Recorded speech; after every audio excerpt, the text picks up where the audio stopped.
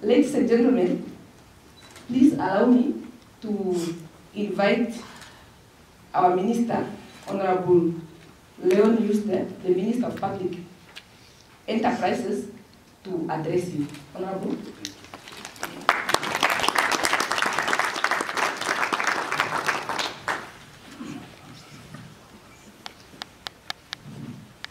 Thank you, Louise.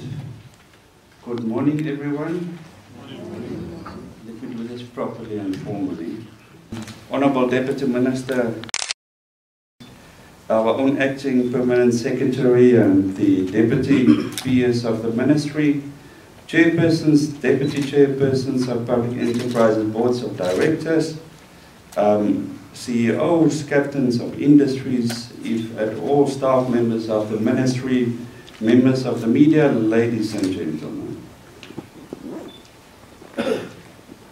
Before I tell you all the other good stuff, I have the wonderful opportunity to welcome our new Deputy Minister, who, as you know, joined us very recently. So, Honorable Nakundi, welcome to the Ministry, and stand up quickly, please. So,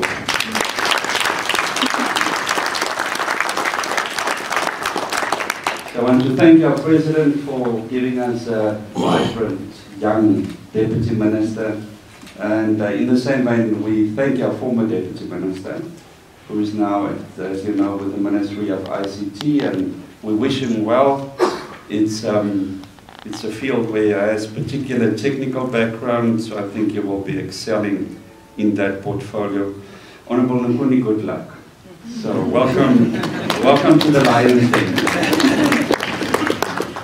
And to all of you, as always, please engage with the Deputy Minister always as you deem fit.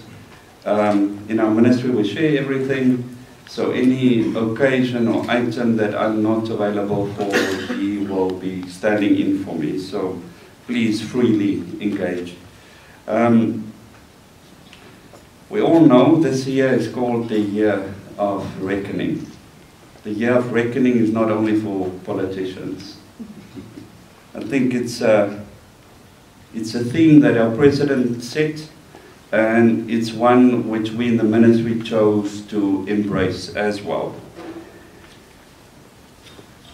Now this is a year, therefore, where all of us are held accountable and we are called to reckon. The concept is to take responsibility and ownership of our individual and corporate responsibilities at all levels, and then to equally embrace the consequences for failures. This is not a threat, but rather an affirmation of what strong work ethic should represent, and an ultimate inspiration to us all to excel. His Excellency the President also called for the acceleration of service delivery to the citizens of the country, infrastructure development, and for an end to corruption and a silo management mentality. Thus, this annual event should be viewed in exactly the same spirit. Public enterprises play a significant role in any economy, and they are the catalyst for sustainable public value creation. Often governments have created and invested in public enterprises because markets were imperfect or unable to accomplish critical societal needs, such as effective mobilizing capital or building enabling infrastructure for economic development. With Namibia's historic economic imbalances resulting from the colonial apartheid system, the Namibian government created public enterprises for a specific purpose. Public enterprises are therefore created to achieve the following purposes. First of all, to promote or to provide public goods, to generate public funds, to increase access to public services, and to accelerate economic development and industrialization. Although public enterprises were created to perform the above functions, unfortunately over the years since independence, many of our public enterprises have failed to deliver on the mandate that they were created for. As an example, instead of public enterprises supporting the generation of revenue for the state, they have become a burden to the state by depending on annual government subsidies and guarantees to sustain their operations. You will hear today, and that's the purpose of this meeting, we are going to start to more and more contextualize the political terminology we tend to use. So today you should embrace that and just take the information as it is. We are comfortable to share the data and information we are sharing today with all of you and with the public. So just throughout my statement, the important items, not that the rest aren't, are really the contextualization of the status of our public enterprises. 2017-18 alone, public enterprises have received a total allocation from the budget of more than $4 billion, whilst the total debt of our public enterprises is already about $43 billion. And that represents 25% of our GDP. The return on assets of the portfolio is negative, in other words, loss-making, by more than 150 million per annum on average. In addition, although we believe in paying market-related remuneration packages, the total wage bill, which stands at about $6.1 billion, is not sustainable at the current level of performance and financial results emanating from our portfolio of public enterprises. I'm sure you will agree with me, ladies and gentlemen, that this situation is unsustainable, reflects low levels of accountability, and warrants critical targeted interventions by government and an entirely new mindset. Thus, I believe, to accelerate transformation, the state-owned agency council was created in the office of the Prime Minister, and the Public Enterprises Governance Act No. 2 of 2006 was enacted by Parliament. His Excellency then saw it fit to elevate public enterprises reform and created the Ministry of Public Enterprises with a specific mandate to ensure that public enterprises are transformed to play a meaningful role in the country's developmental agenda. Transformation is a journey, not a destination. It means a complete change in the appearance or character of something. A famous writer called Rick Warren stated that, and I quote, "Transformation is a process and a journey of discovery. There are moments on mountaintops and moments in deep valleys of despair." End of quote. That sounds terrible. This statement reflects exactly what we anticipate to happen in our public enterprises.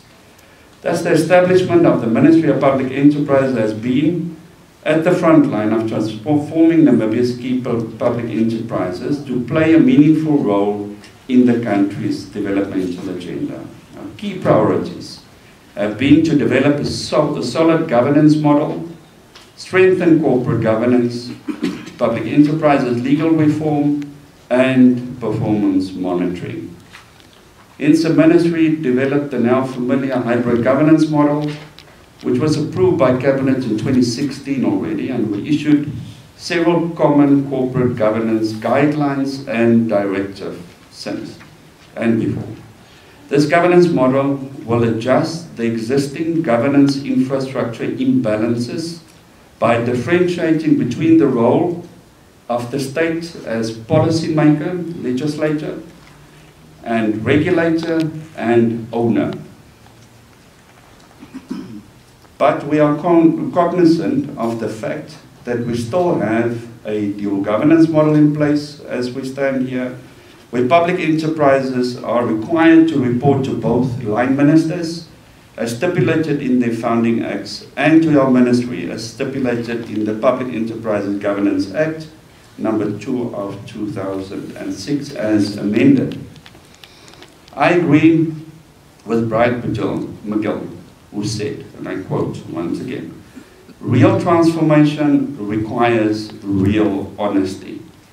If you want to move forward, get real with yourself." End of quote. Thus, I must admit that managing this relationship has been very challenging and at times very problematic for our ministry. There have been times when we have failed either to communicate effectively or to consult thoroughly.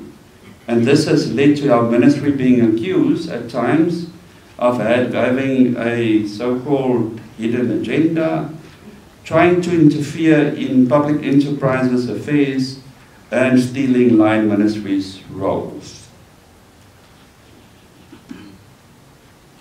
We on the other side sometimes feel that public enterprises are often ignoring our actions, which fall within the domain of our current legal mandate. Thus, we reflect on ourselves and believe that change starts from within. Albert Einstein defined, you've heard this lots, insanity as follows: doing the same thing over and over again and expecting different results. We realize at our ministry that managing strong and open relationships with you as our valued stakeholders, especially boards, line ministries, CEOs and MDs, is key to the success of public enterprises, transformation, and to transforming our national economy. Because the ministry was created to support public enterprises, and without a strong network, open and transparent communication between our ministry and public enterprises, our efforts may be fruitless. It is people that make things happen, not laws and policies. This is one of the reasons why I called for this annual address, which will become an annual event from now onwards. I call you as our stakeholders to share the state of our public enterprises as you see it reflected in the fact sheet, which will be shared if you haven't received that yet, our transformation agenda and the way forward. It is a first step to strengthening and improving our relationships with you and to communicate with you more deliberately and more fluidly. More engagements are planned. I've already started meeting with honourable ministers last week, especially those that were reshuffled, is the word I suppose. And from the second week of March, we will be meeting face-to-face with boards of directors and senior management of commercial public enterprises. We will also meet quarterly with CEOs and the CEO Forum and support ongoing efforts to establish the Board of Directors Forum as well. Having said that, while I have the opportunity and have all of you, I honestly want to encourage you, each public enterprise, to participate in both of these forums. The CEO Forum is already active. If you have not already committed to the forum, please do so. It's becoming a very, very handy vehicle for us to communicate. So if you choose not to be a member of the forum, it will ultimately be to your own disadvantage. So that is these forums we use to share information, and we can do it quicker in that way. We can't always call a meeting like this and consult all of you in a room every time we want to issue a new directive or we work on new policy or legislation. So the forums are very handy tools for that. So please, I want to encourage you all to participate. We are committed to work together with you all. All of us need to realize it is no longer business as usual. And days of commercial public enterprises receiving government subsidies are numbered, and non-compliance to corporate governance by our public enterprises can simply no longer be tolerated. Unfortunately, our current economic status, as we all know, cannot allow for things to remain the same. Due to globalization, it's important to note that the world is watching public enterprises' performance and how they are governed in Namibia. The rating agencies indicated that loss-making, and I quote that, loss-making public enterprises carry significant contingent liabilities due to government guarantees. Now, allow me to brief you on the state of our public enterprises. As of December 2017, Namibia had more than 300 public entities, of which 71 are currently listed as public enterprises. Of the 71 entities, 38 can potentially be classified as non-commercial, 22 as commercial, and 11 as financial institutions. The public enterprises operating in the energy, transport, communications, water, education, and financial sectors account for more than 90% of the combined entities' assets. Public enterprises provide over 5% of total employment in the country. The total asset value of the portfolio at the end of December stood at around 91 billion Namibian dollars. But as I said earlier, the overall return on these assets is negative, meaning that there is a huge dependency on shareholder support for sustainability. Compliance statistics are also not encouraging, and we will accelerate our interventions to rectify the situation this year. We shall require firm commitments from boards to reach full compliance levels within specified timeframes, and we will see to it that these are captured as key performance indicators in performance agreements. Failure to reach compliance targets may lead to dismissal. Compliance statistics, hear me out and understand why I'm worried. Compliance statistics are as follows. You're going to get all of this on the sheet. The overall compliance percentage on audited financial statements currently standing at 27%. So audited financial statements up to date.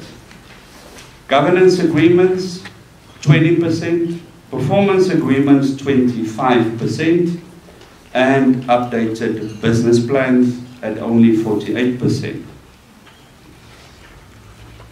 Commercial enterprise, I'm going to quickly run through the various categories. Commercial enterprises, the audited financials at 50%, governance agreements 23%, performance agreements 41%, and business plans at 55%. Financial institutions, the audited financials are 36%, governance agreements 36%, performance agreements 36%, and business plans 55%. Non-commercial entities, audited financials at 11%, governance agreements at 13%, performance agreements at 13%, and business plans at only 42%. There's clearly a governance failure, I need to generalize sometimes, within non-commercial public enterprises. And make no mistake, the non-commercial public enterprises are not unimportant entities. They play an equal massive role within our economy. Those include, for instance, our regulators, which are hugely important entities. So take note. In terms of moving forward, our plans and focus areas for 2018-19 will be as follows. First, highest priority overall is our legal framework.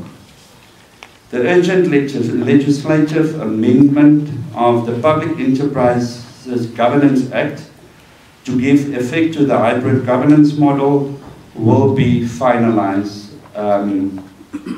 We are hoping before the end of April. It has been approved by Cabinet in principle.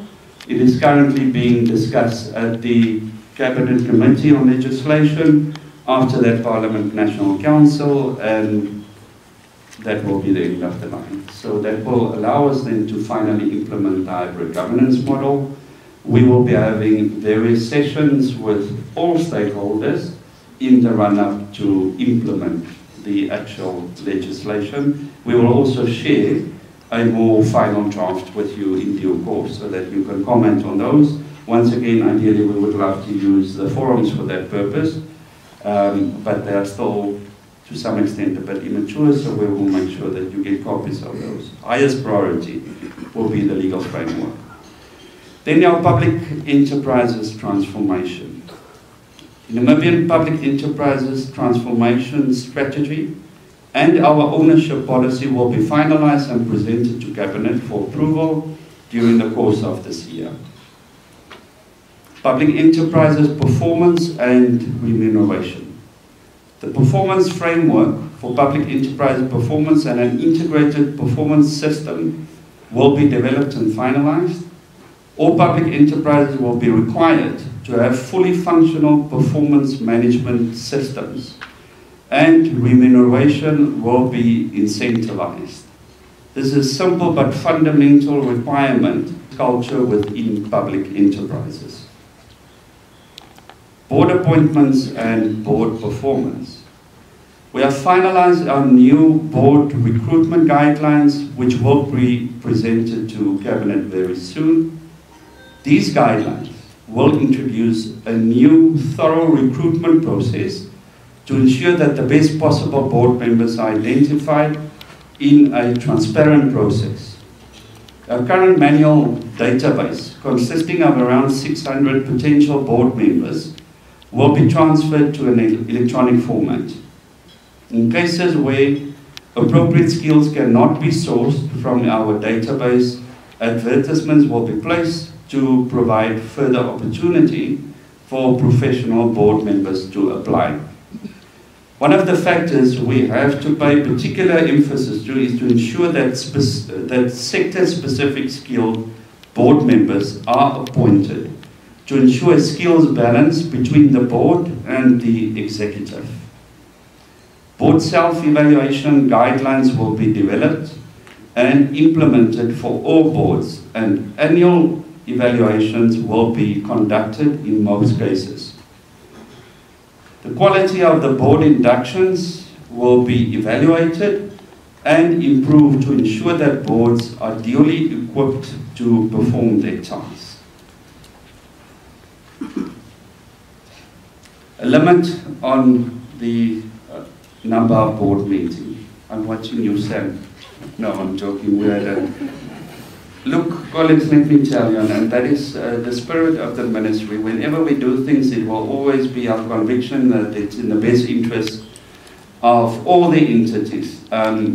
You must understand that it is not virtually impossible, it's completely impossible for us to develop any sort of guideline which will fit the purposes of this massive portfolio of different public enterprises.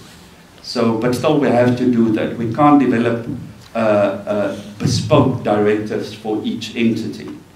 So every time, and this one is a clear indication of that. When we do, if you, for your particular institution, have any concerns, then you must just simply approach us immediately. We have, within our legislation, very careful to use that. We have provision to exempt any public enterprise from any of the provisions as and when required. So take it as that. We're careful, as I said, in activating that and not abusing that. Okay, so now you've heard my dear friends from the media ran away with this before we had the opportunity to completely explain, but let me use this opportunity for that. There is, in fact, an already existing guideline, if I'm not mistaken, from 2010 already, which was issued by the State-Owned Enterprises Governance Council. All of those guidelines remain intact. It was under the same legislation as ours, so again, they remain intact. What we are doing now is to just scratch around and get all of those past directives and guidelines and make sure that each one of you and your institutions get copies of those. So there is already an existing guideline from 2010, which says that boards are only allowed to meet 4 times a year, and if there is need for more meetings, the board must simply apply for an exemption, but then for a specific period and a specific purpose. Under normal circumstances, it is not necessary for a board to meet more than 4 times. The reason for this directive is twofold. Firstly, to curb, obviously, unnecessary expenditure, and secondly, to ensure that boards do not overstep the governance boundary between the board and the executive of the entity. We've seen examples, and again, I'm sorry, but this is life. You know, all these laws and things that we all must submit to is because people have done something somewhere, and they tend to complicate our lives. In our case, it's a similar thing. I can tell you there's an example of a board which has met 46 times in 1 year. Again, most boards are not guilty of that sort of behavior. That's a cost implication, obviously, the first reaction. Our question from a governance perspective is, why would a board have to meet 46 times? That's about. So one would have a very serious concern over that governance boundary between that board and the executive, and chances are that the board may be running the entity rather than the executive. The beauty and duty of the board is to provide strategic direction to the public enterprise, and for the CEO or MD to interpret and execute that strategy. I've recently been told that there are board members who apparently refuse to pay income tax on the income they receive as board members. Yeah, the finance guys are sitting here and I've got you really in trouble. All I want to say is that I honestly hope this is not true. And while I have you here, I want to request that all CEOs and MDs and chief financial officers ensure that pay as you earn is deducted from sitting fees and retainers of all board members. This is clearly illegal. It is an income for that period that you are serving on that board.